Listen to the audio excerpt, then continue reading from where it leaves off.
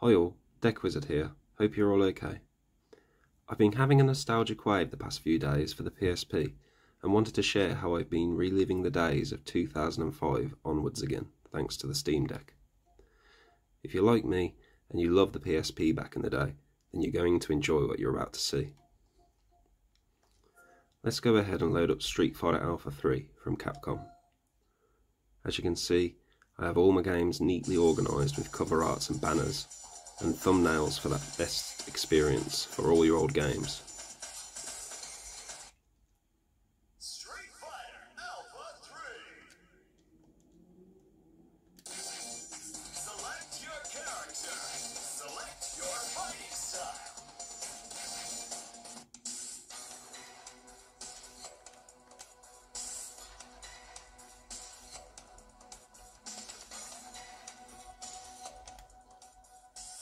For all these tests, I'll be showing the most detailed diagnostics on the left hand side of the screen while gameplay is happening.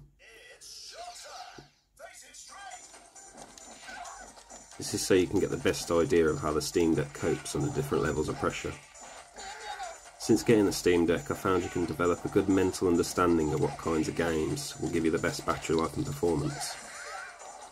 You can adjust the brightness, turn the Wi-Fi off, check the TDP and wattage, if that's something you're also into, all from the quick menu button here.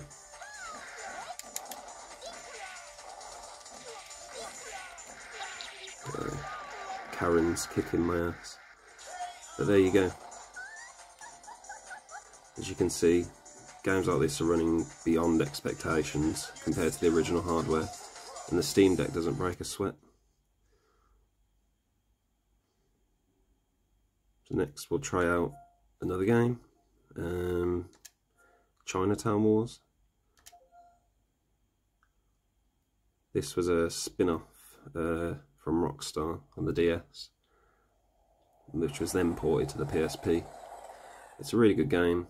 It's the same type of mechanics from the original GTAs, where it's top down, and the story is really good, which I won't spoil in case you want to pick it up in the future after just seeing a bit of gameplay now.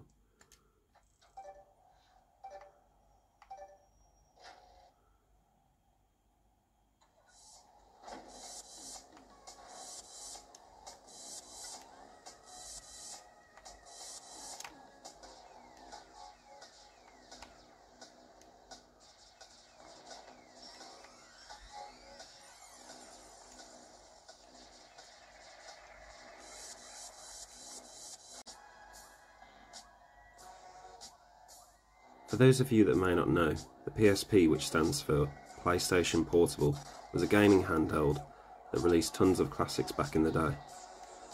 I was lucky enough to get one brought back from America before the European launch, and it was amazing to have 3D portable experiences in your hands at the time. You know, seeing all my games running on the Steam Deck now compared to back then makes me kind of envy anyone that was my age back then with Steam Decks now.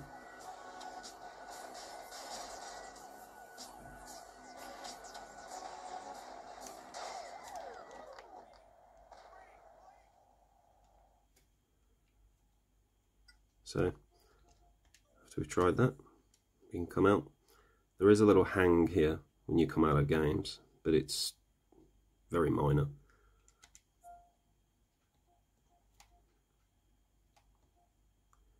So let's go ahead and try out Crash Tag Team Racing. Had a bit of a unique twist compared to all the other Crash racing games. I'm sure the deck will run it no problems. You know, it had like platforming sections in it, which I don't think any of the other Crash games, the racing games, had.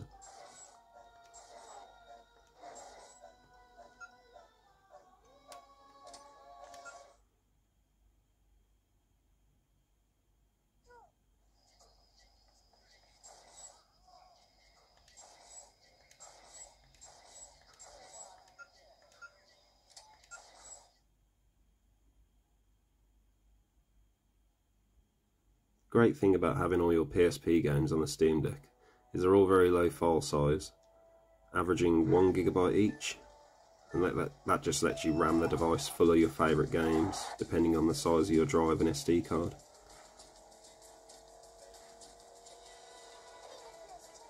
You can see all these games are running in 60 FPS as well.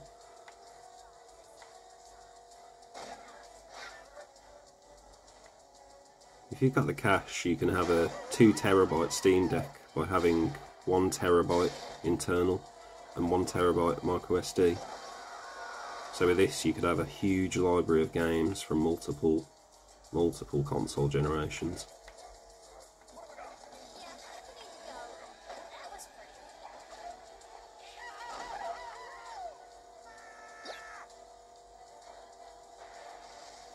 You know, you're also looking at about 5.5 hours of battery life on this as well, which I don't think the PSP or the follow-ups that Sony made could reach those levels.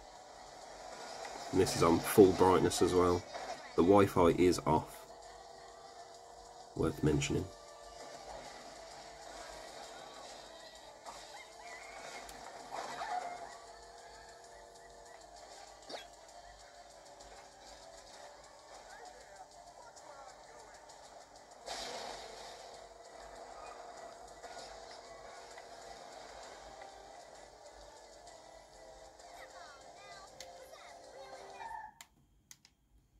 So let's try out another game. Something you might not have heard of. This game's called Mercury. It was a puzzle game. Puzzle game me and my mate used to play, which we became really fond of. And you have to combine the Mercury blobs to finish the levels. It's a very low file size as well. And there were tons of games like it, like Diner Dash, which was on the PSP home screen as well.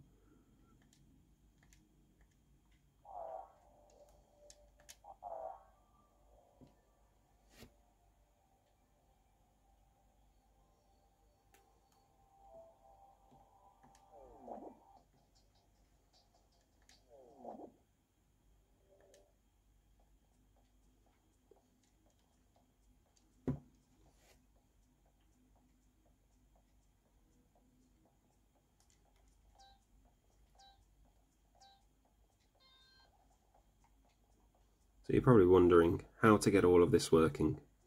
Well, you need to install a program called EmuDeck on your Steam Deck and have PPSSPP installed. These both run in tandem in the background while SteamOS is running to deliver the UI display that you were seeing me use earlier. Make sure to be subscribed to the channel, as I'll be doing a step-by-step tutorial for setting up EmuDeck with all your emulators and systems very soon.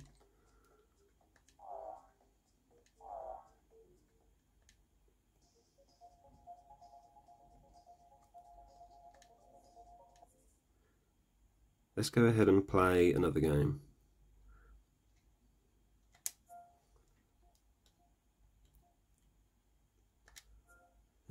Metal Gear Acid 2. This was an absolute underrated gem on the PSP. If you're a Metal Gear fan or a fan of tactics games, I suggest giving this one a try. The story and the depth to the card system, it's like no other, and it's a cool spin-off to see for the series.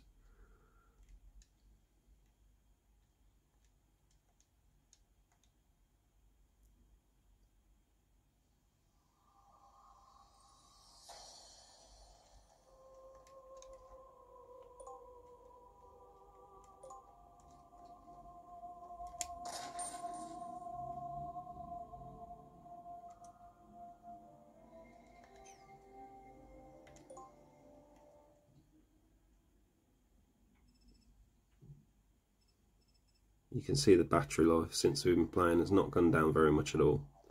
Bearing in mind I've had my Steam Deck for almost 2 months, the battery has held up extremely well, and that's on top of putting it through some serious tests, as you can see from my other videos, like Metal Gear Solid 4 and PS3 and 360 emulation.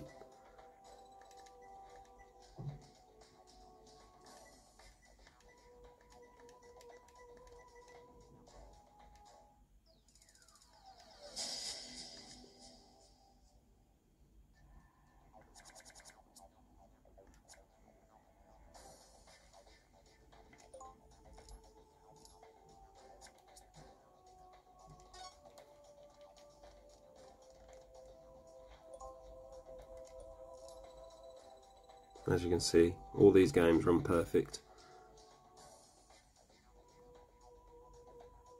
This one's one of those games which, when you get into it, you'll find it very hard to stop, especially when you get good at comboing all the cards together and the story unfolds a lot more.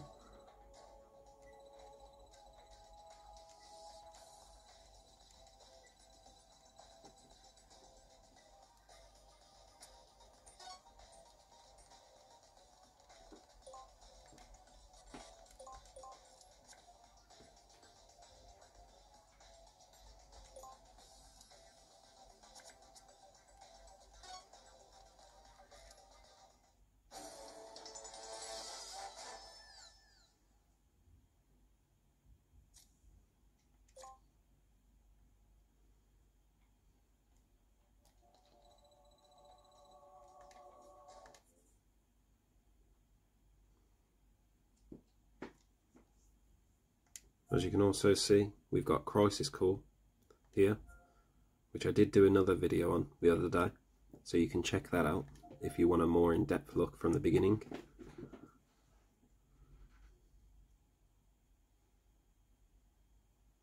All of these run really fast as well, which all look incredible on the Steam Deck display.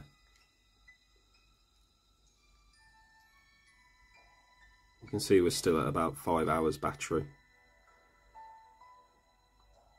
So you can definitely take this out with you, and if you've got a portable charger as well, then you know you're sorted for like a solid day of gaming.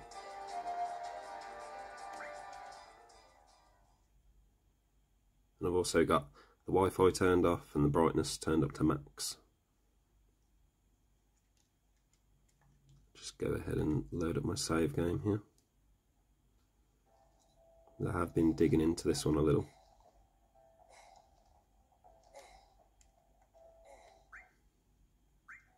Hey Zach, you seem a little on edge. Can you blame me? All this training and no assignments, like they're hanging me out to dry. You must be pretty busy with everyone off base. Off base? Wait, haven't you heard? There's been a mass desertion at Soldier.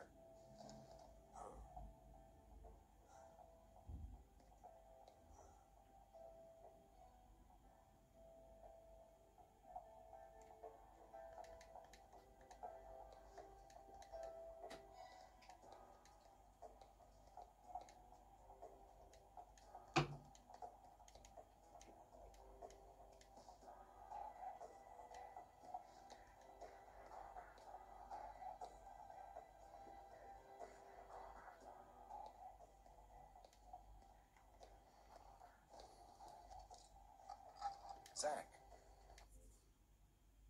So yeah, I think that's all we've got time for now. I hope this video has given an insight into playing PSP games on the Steam Deck and what kind of capabilities there are, and the speed at which you can change between games.